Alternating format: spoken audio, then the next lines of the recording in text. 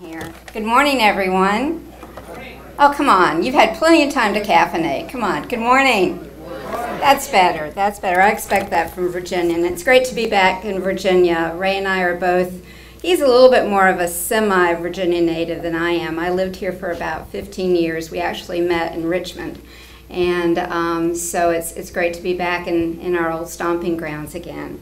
What we're going to talk about today is to give just a little bit of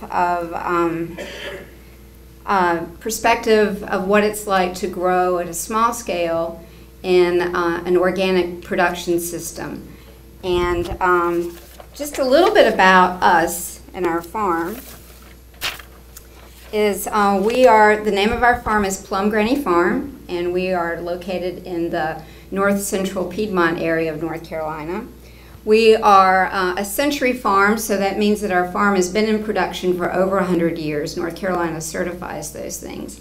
And it is my family land and farm that we returned back to after living in Virginia and New Mexico, and decided to come on back to North Carolina in 2009. We are certified organic. We've been certified organic since 2010. That was what we were going to do as we were planning on doing this farming endeavor. As certified organic was a key part of what we wanted to do. So again, our farm is located in kind of northern Stokes County, which is right on the Virginia border. We are about a half hour from Winston-Salem. We are about 2 hours from Raleigh, 2 hours from Charlotte. So we're in a pretty good accessibility point for a lot of major urban areas. Stokes County is very interesting because we actually have a self-contained mountain range. We're not in the mountains, we're in the Piedmont, but we've got this great little mountain range that's right there. But our land is hilly, and we've got lots of contours and lots of creeks and lots of woods, so we don't have that much acreage. The total size of our farm is 54 acres. We have 20 acres that are certified organic. More than half of that is hay fields.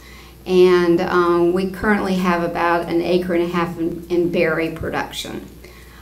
We also are a specialty crop farm. We, in addition to the brambles that we grow, our major crop is garlic. We are actually the largest garlic farm in central North Carolina. And we also do a lot of other specialty things like baby ginger, baby turmeric, artichokes. So we're sort of a different kind, that's the brand that we've created for ourselves, is sort of a different sort of farm. And everybody always says, okay, Plum Granny Farm. Do you grow plums? Where can I get plum? Plum jelly, you got that? And are you a granny? Neither one of those are true. A plum granny is an old-timey Southern Appalachian term for passion flower, and that's what my daddy always called them. And so we decided, since they grow wild all over our farm, absolutely everywhere, and they're so beautiful, that we decided to kind of give a tip of the hat to my dad and call our farm Plum Granny Farm. That wasn't what he called it when we had the farm.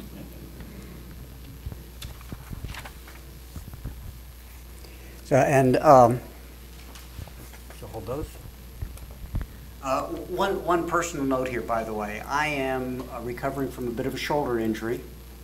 Not looking for sympathy, but just so when you see me wince, it's not because of something she said. It's just, because we get along pretty well. We do. We get along real well. So what we'll be talking about today is, so what's organic? To get a little context there. Variety selection, and these are hints and tips from what we see as a small organic farm, retail almost exclusively. And production will be the same way. Later on today, there's a real good talk on pest management and on disease management. We're not going to cover the waterfront, but there are a few things that we've learned that apply to a small farm, may not apply to a larger farm, and also apply to the kinds of things that we do. We are highly diversified because it balances out our labor. We don't harvest garlic at the same time that we're harvesting blackberries, for example. And so we smooth out our labor over the course of the year. Cheryl will talk about marketing, and we'll have a little bit about resources at the end. So what we need to know is who's out there. I got a little bit of a picture earlier when someone was asking, so how many people currently grow blackberries? But I can see first who's growing blackberries, okay, and who's growing less than 2 acres of them. Okay, who is certified organic? And who considers yourself in that vein, you're just not certified for a lot of reasons? Okay, thank you. So let's just talk about what this little green seal means. And basically the word organic is a legal term. It's not a descriptor, it's kind of the big O, basically. And this is the definition that you see on the screen is what the National Organic Program uses as what is organic. I'm not going to read it for you. You can read it for yourself.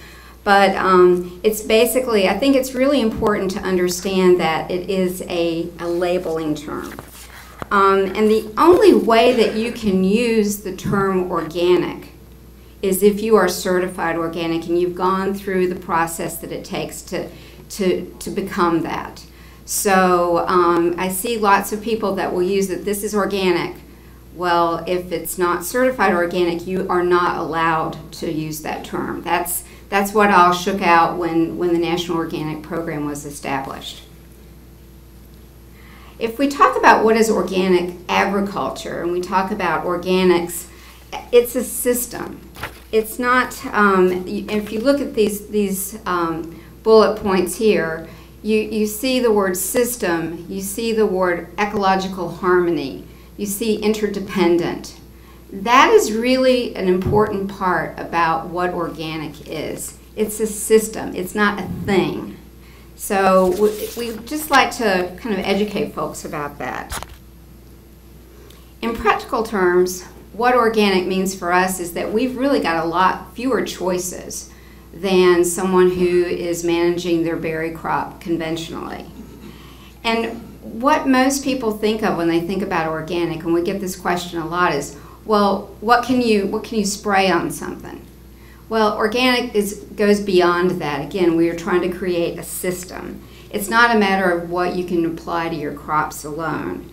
I've got a cousin, and since I'm back in my family area again, Ray's always said you can swing a cat in any direction and hit a Ferguson, and that's true. And I didn't like that as much when I was growing up. Now it's somewhat of a comfort. But I've got a lot of cousins around that are very interested in what we're doing, and they're starting to see the benefit of what we're doing, because I'm in the middle of conventional tobacco, soybean land is really where we are. So they were looking at us with a bit of suspicion. But we always are getting calls from cousins saying, hey, I got something eating my my plants. What do I spray on it? And can you spray anything on it that's organic?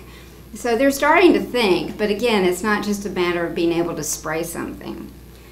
The important thing for an organic production system is that you really have to rely on things like integrated pest management, much more. You have to make sure that you are preparing your soil appropriately. So that's just a little bit of kind of the practical side of organic production.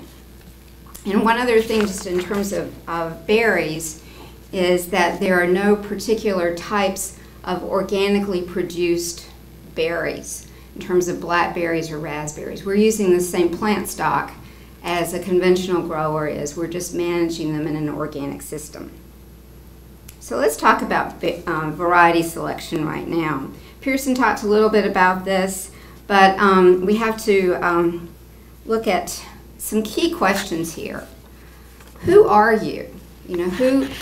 What type of grower are you? Are you hoping to do primarily large scale, commercial growing? Are you a small farm? Are you a backyard grower? Or what other types of considerations? But you need to think about these things when you're looking at that vast array of varieties that are out there for us to choose from. Where are you? If you're in the mountains, you're going to have some considerations that are different from those of us in the Piedmont. And it really, really does make a difference as to where you are. As Dr. Salgado was talking about earlier, the difference between California and Arkansas in terms of production.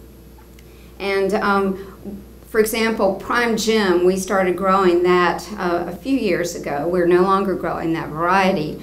But if you look at, it has good production in the Willamette Valley in Oregon, but if you look at its production values in Hope, Arkansas, they're not as good because it likes the climate in Oregon a little bit more than it does in Arkansas. Another example could be, and this is in the raspberry realm, but Autumn Bliss. In the mountains of North Carolina, you can get 10,000 pounds per acre in Autumn Bliss, but in the Piedmont area, about 45 minutes from our farm, you can only get about 1,200 pounds. So where you are makes a big difference. Another question you need to ask is, who is your consumer and what does she want? So if you want to be in the wholesale market, that's a very different set of circumstances and priorities for that customer than it would be for a retail customer.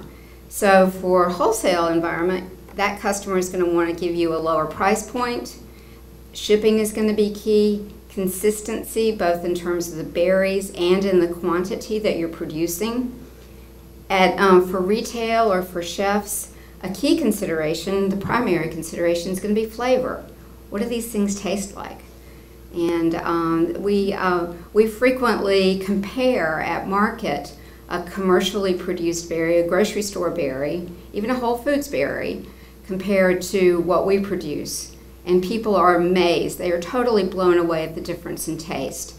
And they will swear that I'm never going to buy another berry from a grocery store again, as long as I can get yours. So that's what the retail customer wants. And for a pick-your-own environment, they're going to want something that's easy to pick and also flavorful.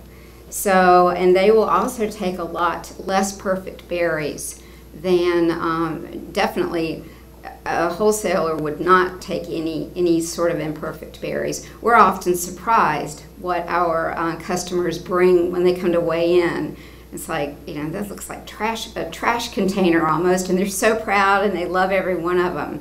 But they will take much less perfect berry quality.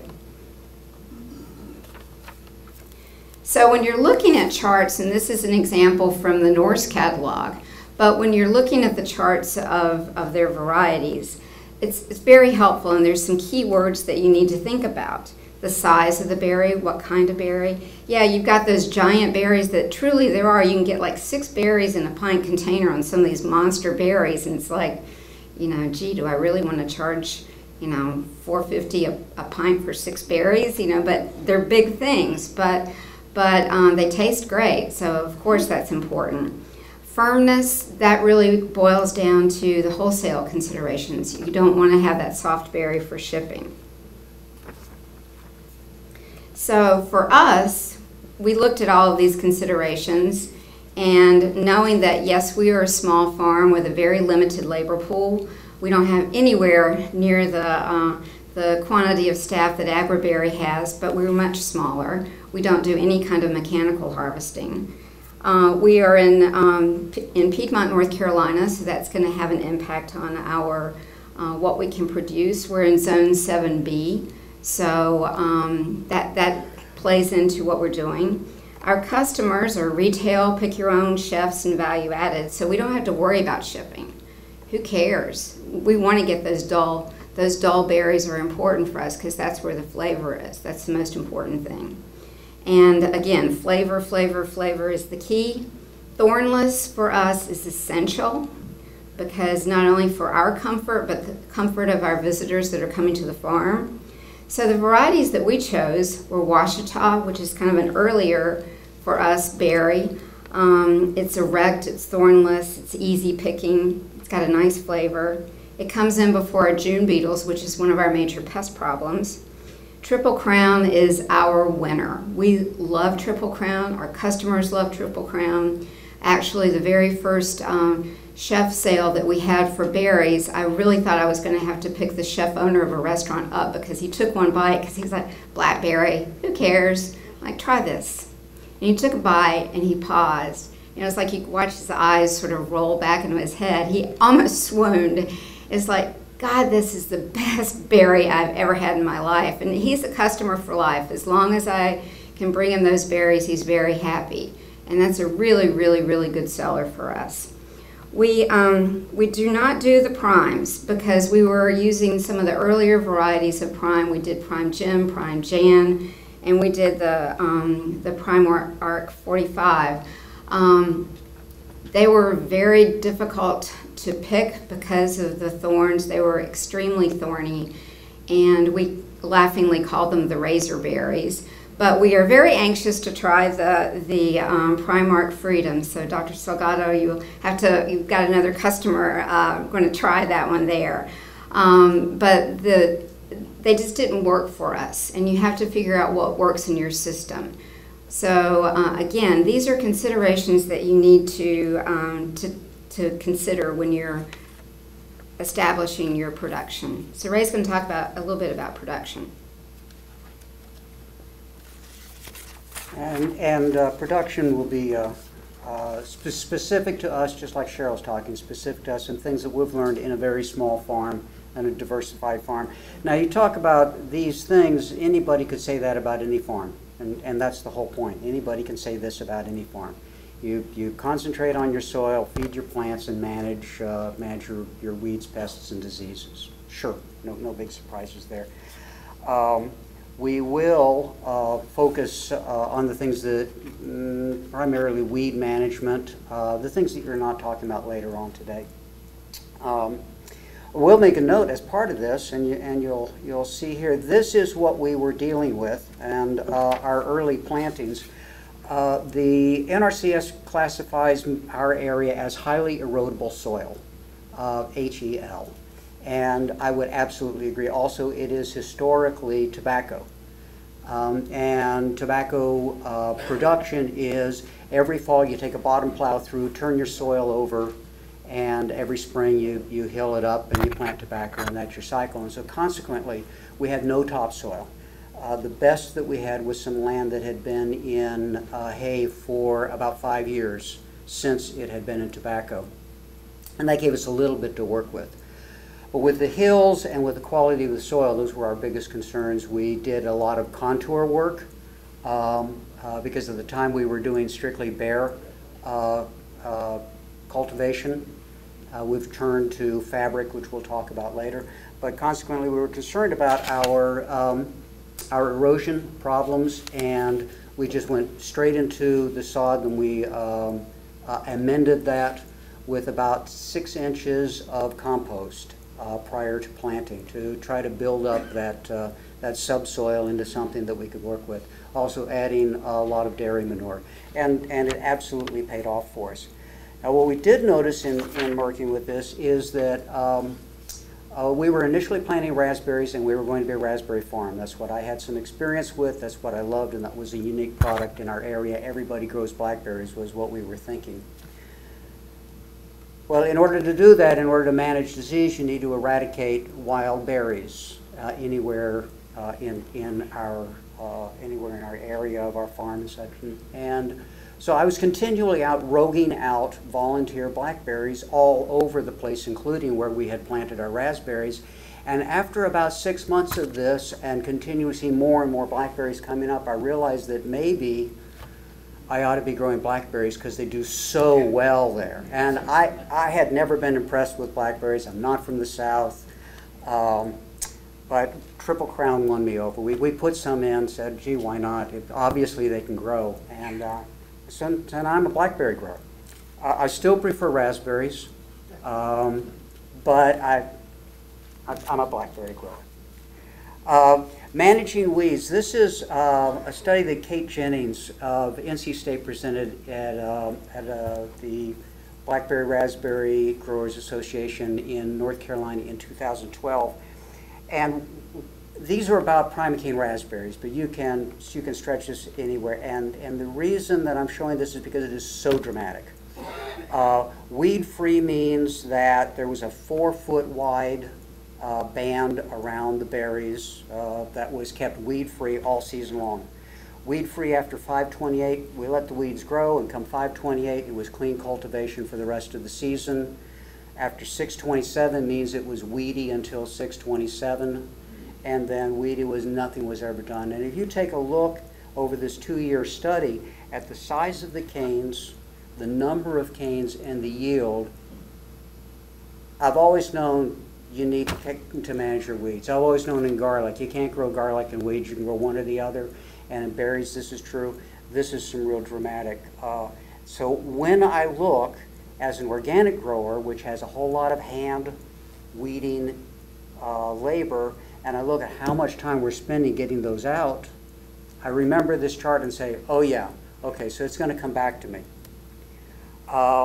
For us, herbicides, there really isn't a good option. They're out there, you know, but there really isn't a good option. Flaming is not effective. It's effective on some things, but it's not effective on grass, and that's one of our biggest problems.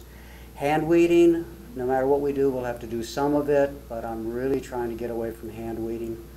So we've taken the woven landscape fabric as opposed to the annual fabric, and we've found that that works very well for us. It can add some challenges. The fertility issue is how do you get the fertilizer down there? And since the fabric is protecting the soil some from the weather, that means that if we put down some slow release organic fertilizer and incorporate that in the soil under the fabric in the spring, there's less water and less action going on to help break that down and move that through the soil. So we use more fertigation fish. Also pest challenges, the biggest one being that you can have rodent issues underneath that fabric. We have a couple of ways that can help manage that. One is pulling the fabric back in the off season to expose the rodents and also help expose the soil some. But this is what we have now. You see that white fabric, that's 2 foot wide on either side. The reason that it's like that is because we put this in after we planted. Now we know more, we've talked with some other people, and we'll be using, when we replace this, what would be called a zippered method, and that's in which the left-hand side would look as it does, where that fabric is right up against the crown. The right-hand side would overlap the left-hand side, sufficient that all you end up with is a hole for the crown, but you still have that entire piece of fabric that you can pull back and expose the soil, and if necessary, make repairs to your irrigation line, and be able to work some dry material into the soil. It's white because we bought white fabric because of our raspberries, trying to cool the roots in our environment. And we decided at the same time we'd do a trial. Some of our blackberry rows have black side up, some of them have white side up, and we're seeing if that in fact makes a difference for blackberries who love the heat. And you see that little, that gray thing in the middle, that's one of our barn cats. I absolutely get cats. They are great rodent controls. So this is life before fabric. All those weeds that have been pulled up there and more to go. This was in the establishment year of some blackberries. And this is life with fabric. Where our labor goes into picking, and the other is if you look at that fabric behind, this is Chris Overby, just one of the, he's a fabulous guy to have working with us. But if you look behind there, you see those berries that are lying on the ground. We find that we can have much better sanitation because we can sweep that, not literally with a broom, but it's easy to go in regularly, get all that trash, all those berries that fall to the ground off of there. And in a pick your own environment, we have more people that are throwing things on the ground. This helps us keep that clean. Key to pest management. Key to pest management. Those are the things that we have trouble with. And all I'll say about for us here, because there's pest management later on today, is spotted wing is driving us out of primocane raspberries. Just because it is just absolutely killing us. And our choice is, as we'll talk in just a minute, not to be using pesticides to try to control spotted wing. That happens to be our choice as opposed to a full requirement. The June beetles on the lower left are our other major pest because I don't know why they're called June beetles. They show up the 1st of July. They show up 1 week after Triple Crown is ripe. And so our best berries will have 3 beetles. They're just sucking the life out of the berry. Now pick your own, people don't mind. They'll knock the beetles off and take the berry anyway. Go figure. But we need to manage those. Japanese beetles we have a lot of them, but they don't seem to be as much of a problem, perhaps because they go over to our grapes. That's fine. We're not grape growers. They just, Cheryl's dad put in these grapes, I don't know how many years ago, and we're tending them as a heritage thing as much as anything. So for managing pests, sanitation, this is fall, carry it all out and burn it. And this is keeping it clean in the ground, as I was mentioning. Monitoring and trapping, and those are 2 different things. You can trap to monitor, but trapping is really not effective for most things. We've seen increasing studies that say that the best thing to do with a Japanese beetle pheromone trap is put it in your neighbor's yard. We use them by taking the tops off, and in the morning when the beetles are sluggish, we go through Japanese beetle patrol, and we can knock them in, and in the course of, maybe half an hour, each person get beetles like that. And that's sufficient to keep the population down for us. June bugs, we're looking for traps. We've seen, there was put mason jars with molasses and water buried in the ground, which was great for attracting raccoons. So there are all sorts of home remedies, and some of those home remedies work, but we're still looking for one on the June bugs. This is our chief rodent officer. Fabulous, fabulous thing to have on the farm. Pesticides, there are organic pesticides, contrary to what people will think. Popular opinion out there. They are limited. For spotted wing, spinosad is not effective. Pyganic and Azera are both pyrethrins. Azera at least has the advantage that you don't have a limitation in the number of applications you can make in the course of a year. But they're all broad spectrum. We choose not to use them. Some of that is a personal choice. Some of that is a marketing choice. We have folks that will drive from Charlotte to our farm to pick our berries because they believe that our berries, that we do not use any pesticides on our berries. And they believe correctly because we don't. That's our choice. We are up against some other perceptions. There is in Winston-Salem the Children's Home, which is a historic orphanage. And one of the ways the Children's Home makes money is they grow and sell strawberries. They use the full range of pesticides. I'm not saying that's bad. What I'm saying is the people believe that they don't. It's the Children's Home. They wouldn't spray the children's berries, would they? So we work on that perception. But it's not entirely a marketing consideration. For us, that's a large component of it. We would not have people come up from Charlotte if we didn't have that kind of differentiation. So we rely a lot on timing. I said we're getting out of primocane raspberries for that reason. We're still in Triple Crown, but as we look at additional berries, we're taking our Prelude, which is a raspberry that produces the earliest on its floricanes and very late on its primocanes. We actually had raspberries at market for Thanksgiving if we kept them a little protected culture.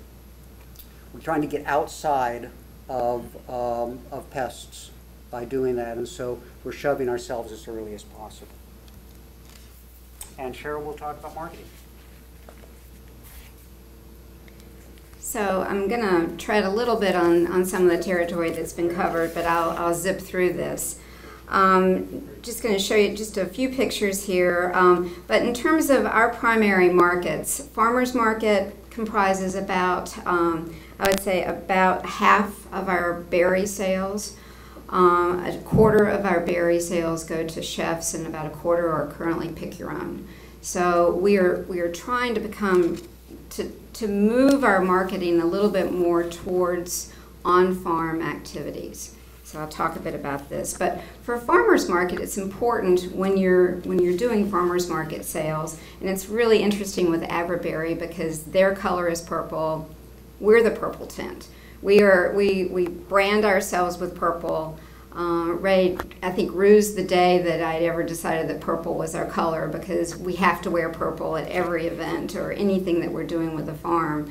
But that branding is really important. Bounty is also very important when you're doing direct sales for consumers. You want to have a lot of berries out there for people to see. They need to be really pretty. You need to have clear containers or have open fiber containers. You also need to make sure, though, that don't have this bounty at the expense of having your berries get too hot. You want to always have a lot in the cooler so that you're putting out nice fresh berries. Nobody wants to see a soggy, droopy looking berry, so you want to make sure that it's beautiful and fresh. Make sure that you are giving lots of samples. That's essential. As I said earlier, we've done comparisons between grocery store berries, even Whole Foods berries, and our berries, and that sells berries all the time. We never have a problem selling berries at all. We sell out constantly. One, maybe because our production isn't that much, but that's a niche that we've made. Everyone wants fruit. It's also important at farmers market to give your customers lots of options in terms of sizes. Typically, we sell in pint clamshells, but we also, in the past couple of years, have started doing what we call our chef seconds, which will be a larger quantity, a pound and a half or 2 pounds of berries in a clamshell that aren't as perfect and pretty, and so they have a slightly lower price per pound, and people love those for making pies or whatever. And they're still beautiful berries, and that's what our chefs buy. And then what you also need to do with social media is key for farmers markets. You need to let your customers out there know what's going on your farm. What's going on with your berries? Are they budding out? Are they flowering? You know, I send out pictures constantly of where our berries are in the cycle, and you really want to try to build that demand through that. Instagram is great for that. I'm just starting to use Instagram, and I know I'll be using it a lot this year for our market cycle. But people really enjoy that. We do a weekly email newsletter. We have nearly 1,000 members that receive a newsletter from us, and we do at least 3 or 4 Facebook posts a week. We've got about 900 followers on Facebook. So people are out there, they want to hear about what we're doing. We're building that relationship with them. That also plays into our Pick Your Own. This is actually a raspberry Pick Your Own, but just to show you the view from our farm. We use the flat waxed containers for Pick Your Own purposes. Location is really important. As I mentioned earlier, we're a half hour from Winston-Salem. We're 2 hours from Raleigh, 2 hours from Charlotte. We're also near US Highway 52, so we're convenient to people. We're 9 miles from one of the most heavily visited state parks in North Carolina, Hanging Rock State Park. So we get a lot of park traffic, people coming either to or from the park. We don't do Pick Your Own every week. We only do about 8 events a year for Pick Your Own, and that's with raspberries, blackberries, strawberries. So we're selective, but we get the word out and we get some pretty good crowds coming. We want to make sure that people know that we are organic, and the concept of people driving for 2 hours because we don't spray. One of the issues for spray for people is the fact that even organic sprays are corn-based, and we've learned from some consumers that have very severe corn allergies that even if it's an organic spray, they can't consume it. So that's why we have tried to stick with the no spray program at all. Another thing with Pick Your Own is that even though people, sure, I can pick a berry, we like to walk them out to the field. One of us, Ray or I, are there, to walk them out and really teach them how to pick that berry. You know, this is what a ripe one looks like, let's pick it. Pick them a perfect berry, give it to them, tell them to eat it, and watch their expression.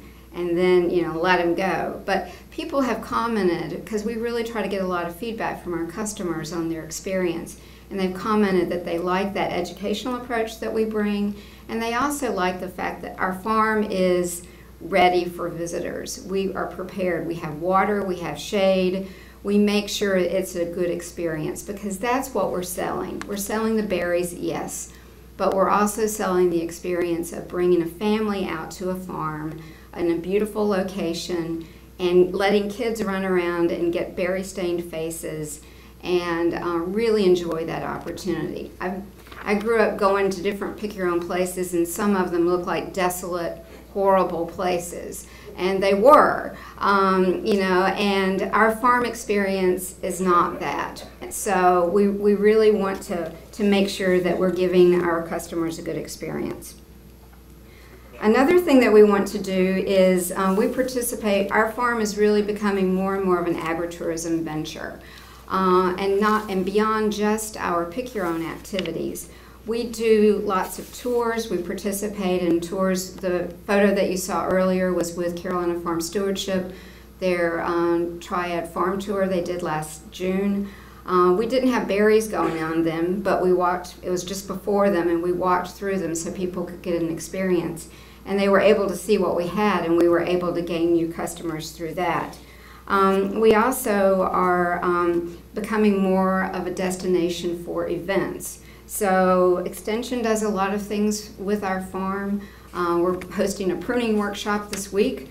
We worked with a local synagogue because for Rosh Hashanah last year, they were talking about the renewal and rebirth process, and they thought, what better place to do that than on a farm? They came to us. That was great. We were very excited about that. YMCA groups are starting to come to our farm. So again, agritourism can bring you customers and bring your farm and your operation to the forefront of people in your community, and that's what it's about. And then finally, from a marketing perspective, is we do jams. They are, as was noted earlier, a great way to use seconds. That was how we are not a jam company at all. We make our jams from our seconds, but we've gotten an incredible following for our jams. We actually now have 8 varieties, only 1 Blackberry variety. But what it does is it works together. You've got that loyalty from your fresh product, but you've got your loyalty from the jam as well, and they work together. So I don't have people that only like the jam and don't like the berries, so they work together, and that really helps market your product and, again, bring more customers to your farm. So Ray's going to briefly touch on some resources. And the resources are in your handout. What I want to point out is a couple of things. One is there's a lot of information out there, and there's a lot of bad information out there. And what we've found over time is we rely most on the state universities. That's where we're going to be. That's where we get research-based and solid information. Whether it's Virginia State, Virginia Tech, and I'm sorry, my mind's going out of me now. But that's right, North Carolina State. Yeah, I forgot about them. And under websites, by the way, and something we want to mention and draw you to, and that is Team Rubus, which in your handout refers to teamrubus.blogspot. This is from NC State, Dr. Fernandez's organization, and there is a lot of really good information, both on their website, but also the blogs that she produces. Last year, they had a study which was sent out an update every week, in which for different varieties they selected and tagged some flowers and followed that development of that specific flower until it was ripe, and we could see the development and the actual time. How long is it from flower to ripe fruit for these different varieties? Most useful for those of us who are trying to predict ahead. And this questions, or that's, yes, sir. Drip irrigation under the fabric, and that's also then how we fertigate.